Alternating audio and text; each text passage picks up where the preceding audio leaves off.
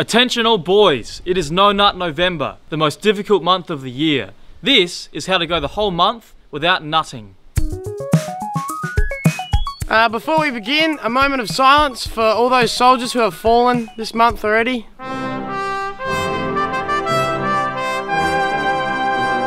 Alright, let's get right into it. Step 1, take yourself to a secluded location where no women can be found.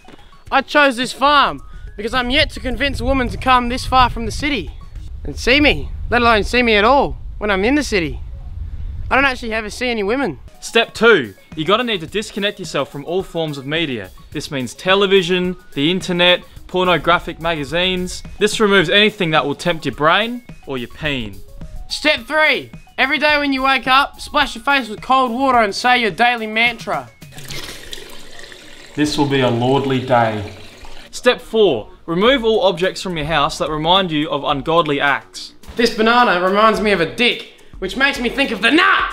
This nut bar, these are gonna have to go. Gonna have to all go in the bin. Peanut butter, Nutella.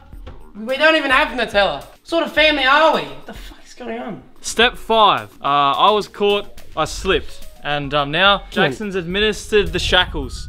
So if all else fails... Got some shackles so he can't use his hands. I can't see. There is no way I'm failing No Nut November because the boys have got my back. Right, that's just about enough out of us. Now we've got some opinions on how to survive No Nut November from some of our friends on the internet.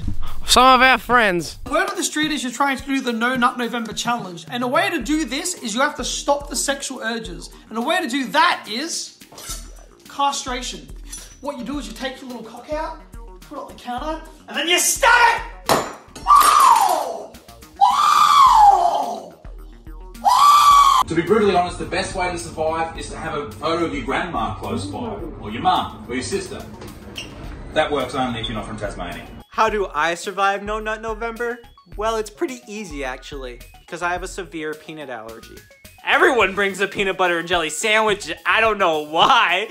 They're gross. Maybe it's because their parents didn't care enough to make them a real sandwich. So yeah, it's pretty easy for me to survive No Nut November. Because I don't really have much of a choice.